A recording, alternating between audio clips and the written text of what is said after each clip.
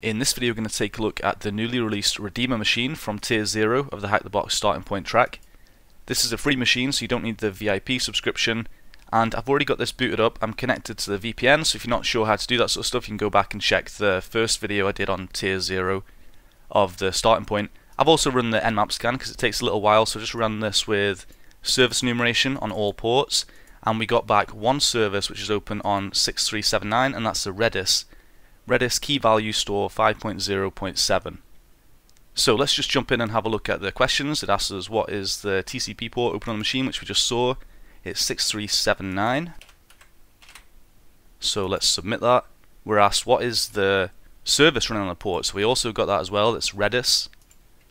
So let's type that in. What type of database is Redis? Choose from the following options: in-memory database or traditional database. So Redis is an in-memory database, which just means that it operates in memory as in the RAM rather than in the hard disk. So whenever we're storing data, we have the registers in the CPU, which are the fastest but have the smallest amount of memory available.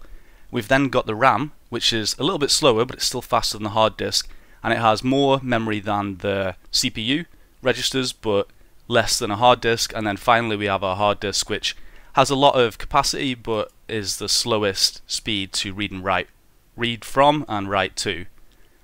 So let's put here in-memory database. I'm just going to copy and paste that. And essentially this means it can be used to cache data. So you might have a traditional database which has all of your data on it, and whenever a customer or a user queries a database, whenever they search for something, maybe it'll check the in-memory database first and see, is it in the RAM already? If so, we can get it really quickly.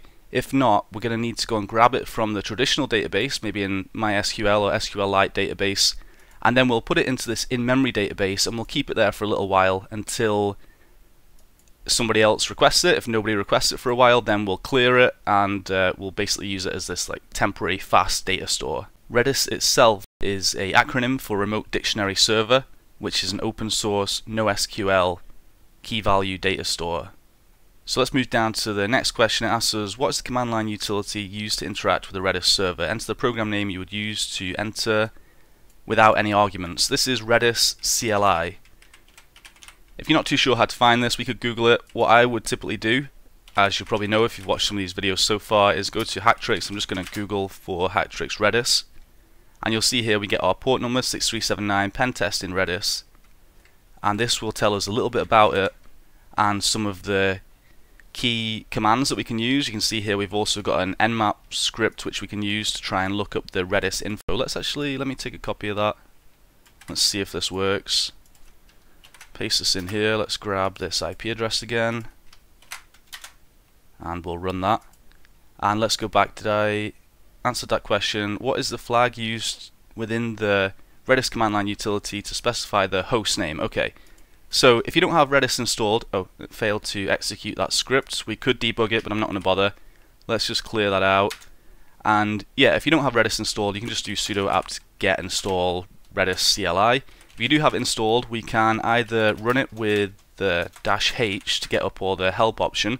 I like TLDR as well, which will give you a list of some of the commands that you can use. So you can see here it just gives you a short description of what the command is and then the example, so you can literally just copy and paste it. And you can see here then we can specify a host and a port, we can specify a URI, a password, etc.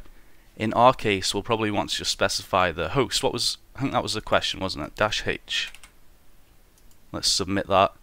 Okay, let me grab the IP address, which I think I've lost because oh, I think I still have it copied. Let me do redis-cli-h for host, and we'll paste that in, and you can see that it's actually connected now. So let's go back and see what it's asking for.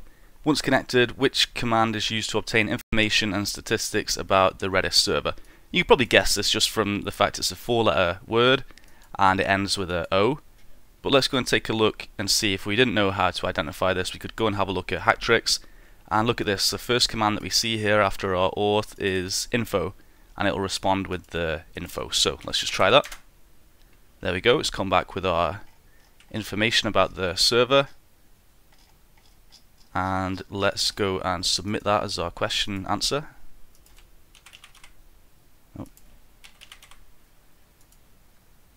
What version is being used? I cleared the NMap. I think it was 5.0.7. Yes, it was. Good. Which command is used to select the desired database in Redis? Okay. So again, we can go and have a look here. We can list clients. We can select. So you can see here, select one. We can get keys as well. Okay, let's try and let me try that. Let's do keys, and here we can see we've got this flag, we've got temp, we've got num, we've got store. Okay, oh, it's saying what is to select, so that's going to be select, and we can select an index. So let's select 0. Selected. Okay, I think we were already in there. We've got our keys. Let me go back and answer this. Select. How many keys are present? We just saw that it was 4.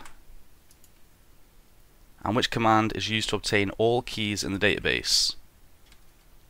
It was keys *.